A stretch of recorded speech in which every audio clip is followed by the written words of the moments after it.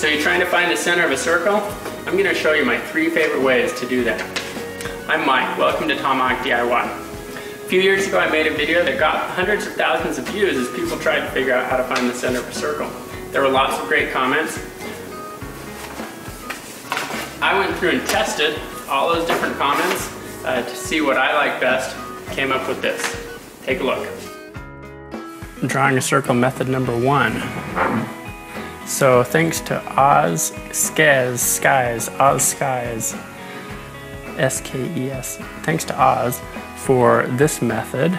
I quite like this one.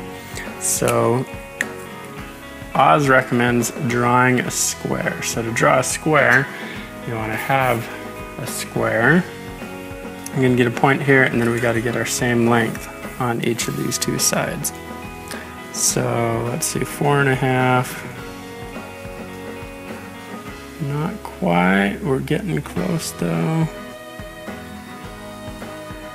Can be a little bit tricky to get it. There's 4 5/8 on that side. Let's see, 4.5, 4 5/8 on this side. Okay, so I'm gonna draw my square here. Now, if this has been done right, when we spin it around here, we should be able to line these 2 points up again with 4 5/8, like so, and we should be able to finish that square.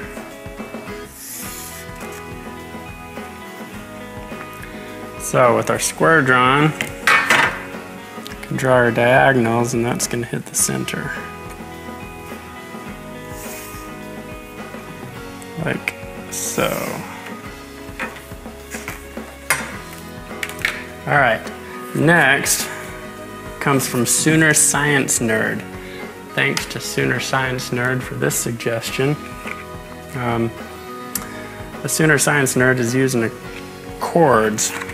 So remember, a chord is just drawing between 2 edges of a circle. Take 2 points on a circle, draw a straight line. That's called a chord.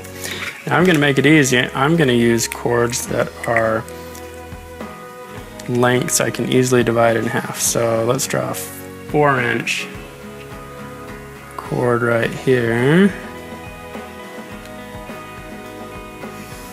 Like so. And then at the halfway point, the midpoint, I'm going to draw a line. And just for good measure over here, we'll do a 6-inch chord, which would be 3 at the halfway. And for fun, we'll do 5 inches over here. And half of 5 inches is 2.5. So now we've got to draw 90-degree angles from each of these 3 points. Now you could use a square to do that. You got a square like this. Or you can find anything that's got a square. So in this case, I'm just going to use a piece of paper, because that's going to be a nice 90-degree angle. Go like that. Do the same thing over here. Get my 90-degree angle, and that should be our center. Take the 90-degree angle over here. And there we go. We got the center. Now we could have done that with just 2 chords, obviously. The third one is just a check, kind of making sure that they all come together nicely. So, thank you Sooner Science Nerd for that suggestion. Okay, and then we've got JC130676 recommends this way. This is my 3rd preferred way to find the center of a circle. We're going to be cutting out a template with a piece of paper. I'm going to throw something down I can cut on. And you can do this in 1 of 2 ways. You can either draw the line and use some scissors,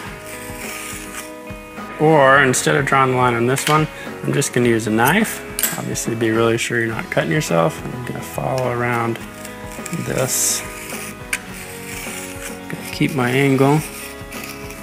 Looks like I'm cutting the circle down a little bit, but if I've done this well, my paper ought to just come right up.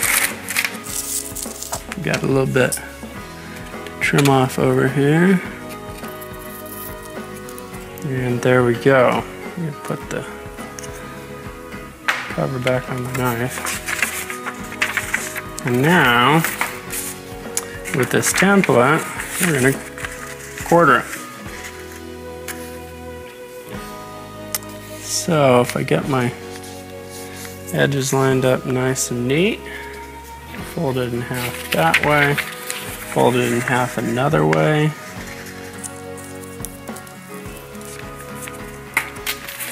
And then if I take and JC130676 suggests just cut the edge of my circle, I've got a template. So, got that thing all lined up nice around the edges, I believe. And there's the center of my circle. So, I hope you found that helpful, checking out these different ways to find the center of a circle.